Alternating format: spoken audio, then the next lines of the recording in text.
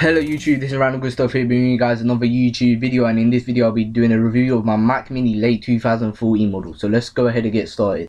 So the first question you might ask me, why I bought a Mac and a Mac Mini in the first place. So the first reason why I bought a Mac is for two reasons actually. One for school and one for YouTube. The school reason is because I do a lesson called graphic design, which is a heavily based computer and hand subject, but computer is very easy to do the subject on a Mac rather than a Windows device due to the amount of just the way the OS is made. It's so much easier to do it on the Mac than Windows. Hence why if you go into a classroom, like a graphic design classroom, you'll find there are quite a lot of Macs. The second reason is because I do YouTube, and I find that editing on a Mac is so much easier because it comes with the free iMovie and Final Cut Pro X, which is not free, but both of them are really easy to use. I'm not saying the Windows like Sony Vegas is bad, but I prefer it. It's so much easier. So yeah, let's just go ahead again and get started with the specs. So the Mac Mini I bought is a Mac Mini late 2014 model, which is the latest version you can buy right now.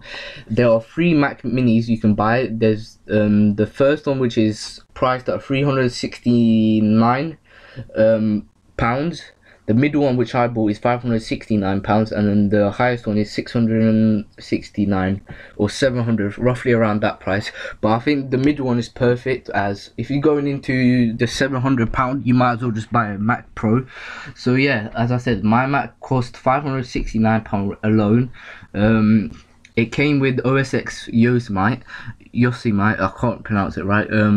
But then I did upgrade it to El Capitan, which does have its own problems due to the software of El Capitan does have a Wi-Fi issue, but it is being patched. So the processor is an Intel Core i5 processor, which I wished it was an Intel i7, which is just ridiculous. It is 2.6 gigahertz with a turbo boost of 3.1 gigahertz, which isn't bad compared to a iMac, which is only set at 2.6 gigahertz. The memory is an 8GB LPDDR3, which I wished it was a DDR4, which would make it a lot better. The graphics card is an Intel Iris. The storage is a 1TB hard drive, runs at 5,400 RPMs. It comes with all the necessary stuff like wireless connectivity, Ethernet, Bluetooth 4.0. It has 4 USB 3.0 port, 1 HDMI port, 2 Thunderbolt port, a 3.5mm audio interface input, a SD card reader, a 3.5mm mic input. It doesn't come with a mouse, trackpad or keyboard. The only color you can get is in silver, and it weighs 1.2 kg, which is very light. The thing I really like about this Mac is that the low profile is very compact. Everything is squished into just one aluminium body, which I prefer because I don't really have a setup. If you guys watch my setup video, you can tell I don't have a desk at all because my room is quite small.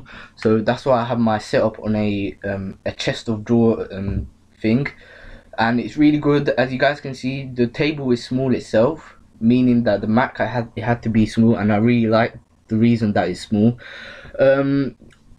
What I think could have been better is that Apple could have put in a faster hard drive, as 5,400 RPMs is really slow. It slows down the OS itself. As for example, if the hard drive would have been at 7,200 RPM, it would have been a lot faster. Also, I do plan on upgrading the hard drive itself to a SSD, which would make actually using the Mac way quicker.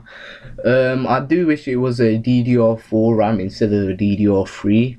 8GB is good because on my laptop it was at 4GB. Intel Iris Pro is so okay, but it's not the best.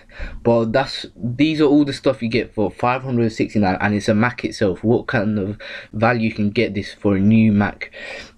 And yeah, and I do say that if you do choose to buy a Mac Mini, definitely go for the mid one. Don't go for the low end one, which is set at £369, as that will definitely be slow, as it's 1.6 or 1.3 gigahertz processor, which is really terrible. It has a 4GB DDR3 RAM and 500 gigabyte hard drive. It's not good, but to definitely get the middle one.